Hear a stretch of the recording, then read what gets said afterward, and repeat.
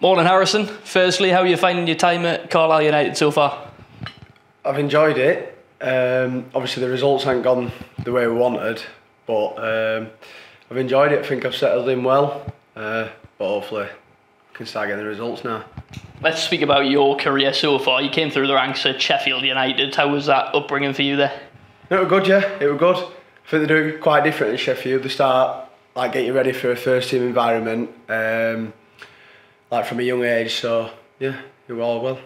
You went out on loan a few times, didn't you? You went to Kettering Town, Southend United, and then you had your first AFL loan at Barrow in 2022. How was that for your experience?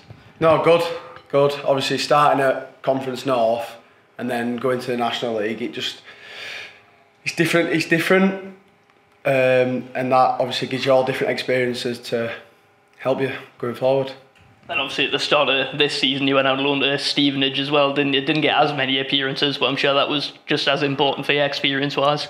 Yeah, obviously it didn't go as well as I thought it would have, or I'd have liked it to, but I suppose you learn different things everywhere you go through all different experiences. So looking back on it now, probably wasn't the right move to take, but I learned something from it, so which is good.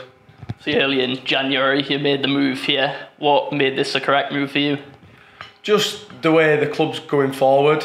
Obviously I played here last year and I didn't enjoy it because obviously I got beat, but I just thought it looked a very good club.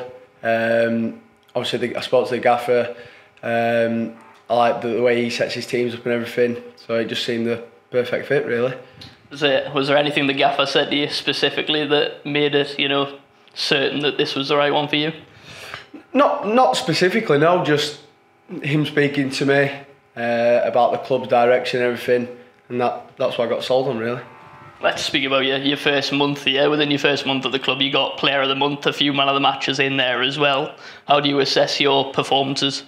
I think I've done all right, but the results haven't gone as way. I'd rather play bad, to be honest, and us pick up the wins. So obviously I'm not really happy at the moment because we're not winning. So you're looking ahead to this weekend away at Bristol Rovers. How do you see that game going? Yeah, hopefully we can win. I think obviously Saturday were disappointing, very disappointing.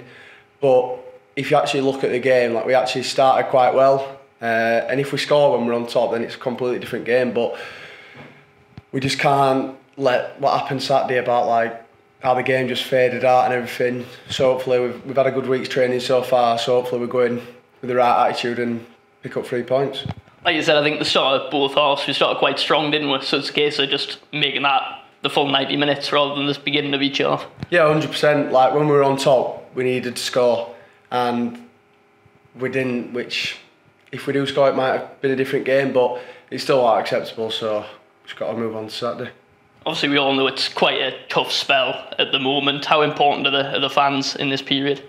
Oh, massive. Obviously we need everything we can to help us, so if they can get behind us, it gives us that extra push. So yeah.